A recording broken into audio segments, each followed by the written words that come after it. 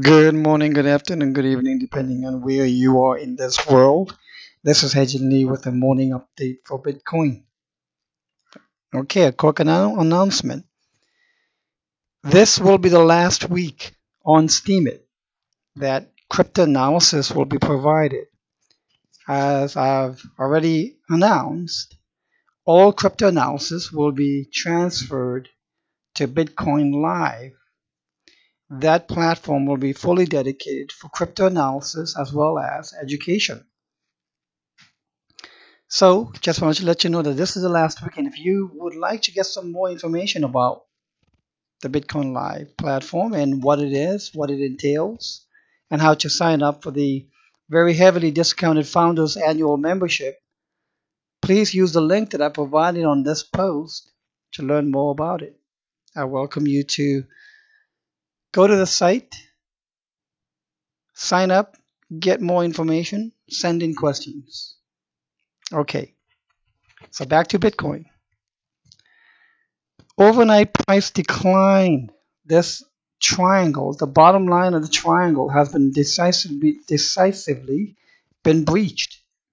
And it was, as I said, there was a possibility of that D wave breakout.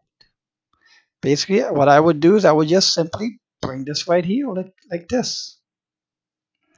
But let's get rid of that for now. Update the chart. I had been calling for one more lower low, and basically we do have that one more lower low. Now, it can be potential that this 1, 2, 3, 4, and could this be 5? Oh boy, if that's 5, that's almost a truncated fifth, although it is not because it did do a lower low. So I think it isn't finished. It'll probably come back as it tried to back up to the belly of the lower trend line of the symmetrical triangle, but I think it has a little more to go. So let's see if we can update the counts as clearly as possible. So we have probably a wave 4 right here, we can put it, and it was a D wave breakout, but for now, remember, not every triangle requires A, B, C, D, and E. Just because it takes a triangle pattern does not mean it requires 5 subwaves. That's why I've been saying there are a good number, maybe about a third, a good number of times when it's actually a D wave breakout, or breakdown in this case. And if this is wave 4, what do we have so far? Let's see.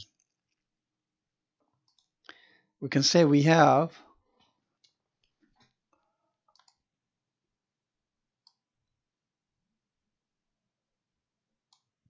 I think this is higher here. So 4 needs to go there. Just by a skin of the teeth, but just to make it a stickler type, let's put the 4 with the higher prices. If that's the case, then we probably have the onset of wave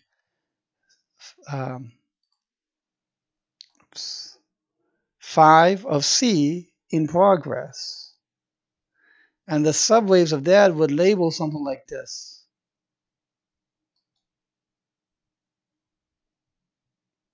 We'll say this is 1, 2, 1, 2, 3, 4, and 5. Of course, these are not primary degree of trends. We need to change that. Let's bring it to minuscule. Okay. And lower this down here. And lower the C. So we have the A, B, C in play. A, B, 1, 2, 3, 4, and 5. So could we break 7,000? I think so now. Would I panic if that happens? No. In fact, in my humble opinion, the best time to buy will be at the terminal ends of the correction. Are we at the beginning of the correction here or at the terminal end? What do you think? Is this a good time to cast a buy entry ladder and set the rungs, or is it time to sell because it's going to maybe potentially go dip below 7,000? Now, having said this, if price goes like that, I would not have a single complaint. Nada. But however, I think probability leans more towards if this Elliott wave here is a C wave of the ABC correction, then we have 1, 2, 3, 4, and one more lower low. Now 3 could be the 5 also. You could end over here. Absolutely, why not? In fact, like I said, yes, technically you could end at where 1 is and start going up because we do have a lower low, but that doesn't really pattern out the 5 impulse waves down. I wouldn't be surprised if also there's another pattern of a downward wedge occurring like this, and that price actually price breaks out from the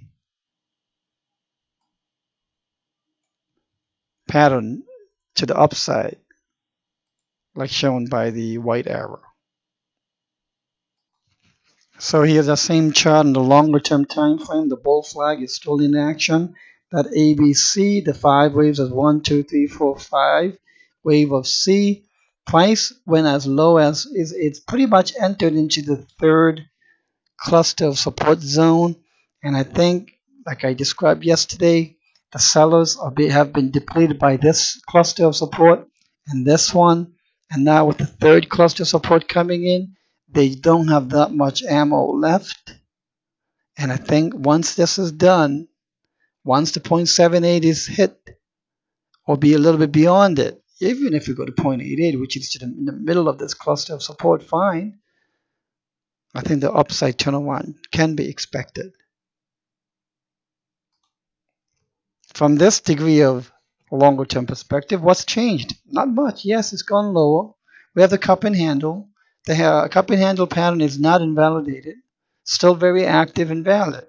And this cup and handle is combination with this very downward looking wedge from which it broke out, consolidating, and let's see if we can break out of this as well. And I believe it can. The bias is to that. Because based on the symmetrical triangle trajectory of the MACD, boy, these lines are contracting more and more, and there's no space for price to go down or up, even for the MACD, and they're going to be very close to the apex by June 12th or so, and the breakout should be pretty impressive. I hope you found this to be helpful, and I hope it truly augments your analysis, your due diligence. Thank you and have a great day.